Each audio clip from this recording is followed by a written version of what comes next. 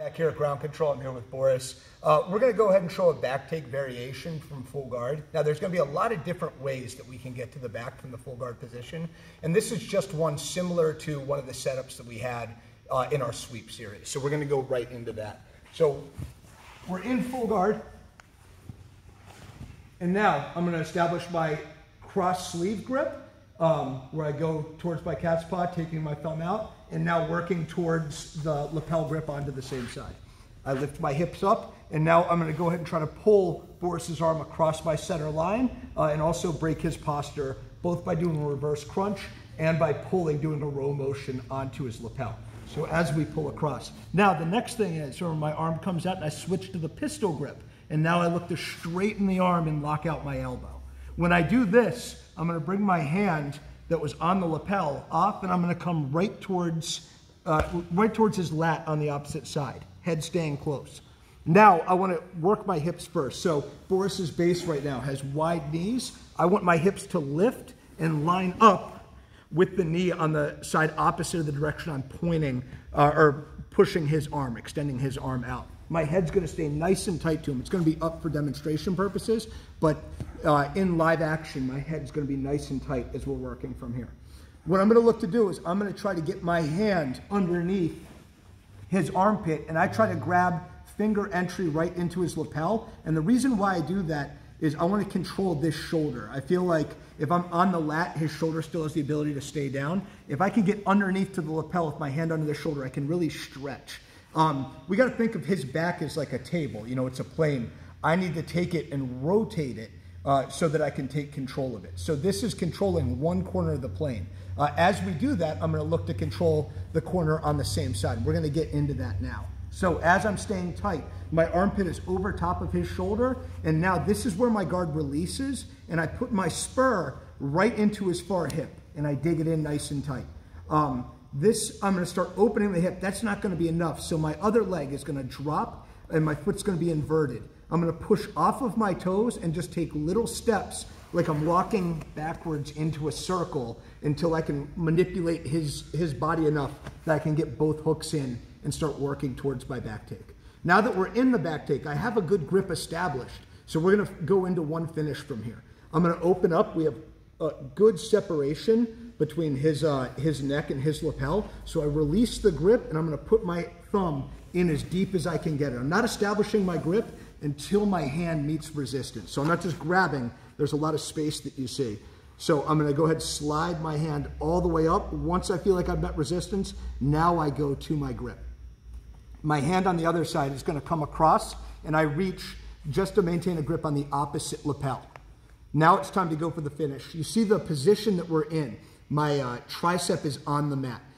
What I'm going to look to do is I'm going to try to pull my arm out from underneath of me and get my forearm onto the mat as my shoulder puts pressure towards the back of the head. The way that I like to do this is I take my top hook out. I make sure my bottom hook is nice and engaged. I don't want to lose it, so I really engage that hamstring. My top hook comes out. I'm going to swing down. What that's going to do, it's going to create a counterbalance that takes weight off of my arm and allows me to pull this arm out from underneath. A lot of times they'll tap before the forearm even makes contact with the mat. All right? Yep, cool. So we'll show that one more time. The back take, so we establish our grips first. Now I'm going to go ahead and break the posture, make sure that we extend his arm across my center line, line my hips up with the far thigh opposite of the direction we're taking his arm, and now I get good control of his lat. My head's going to stay nice and tight in real time for this. So from here, I start working my hips out slowly. I still have my guard locked, and I like to work my hips out until I feel his shoulder drop down to the mat and my armpit is over top. So if his shoulder is up, I'm not trying to take the back just yet. I want to start inching my body until I get that shoulder down towards the mat. Now we're going to start looking for our finish. My hand that's on the lat is going to slide under, and I'm going to try to get a grip onto the lapel right underneath the shoulder. Not low with it. I want my hand under the shoulder so we can control that corner of the plane.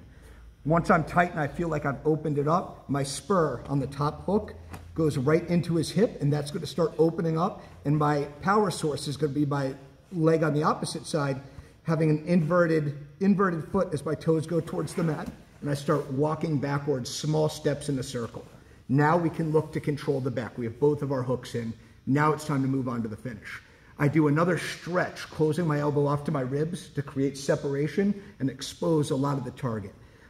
As we do this, I can release my grip. My thumb enters. I don't grab right away.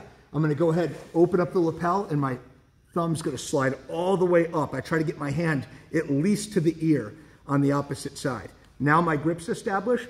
I still have good head position, and my hand is going to come across, and I grab the lapel onto the other side. This doesn't have to be super deep. You want it high. It doesn't want to be super low with it, but we don't need to inch it up any from here. Now that I'm tight with it, my top hook comes out. We're going to swing down to create that counterbalance. That's going to take weight off of my arm, and I try to slide my elbow out from underneath. When we do this, we want to make sure that we have good shoulder pressure to the back of his head the entire time. If my shoulder's out and I start working up, it's not going to be nearly as tight. My shoulder's working as a block, and my arm coming out from underneath starts tightening the choke. So one more time with it. Make sure that we have good grips. Leg comes out. It's our counterbalance. We're going to swing it down, chopping it, coming out, and then getting our forearm down towards the mat. That's a back take and finish variation from the full guard.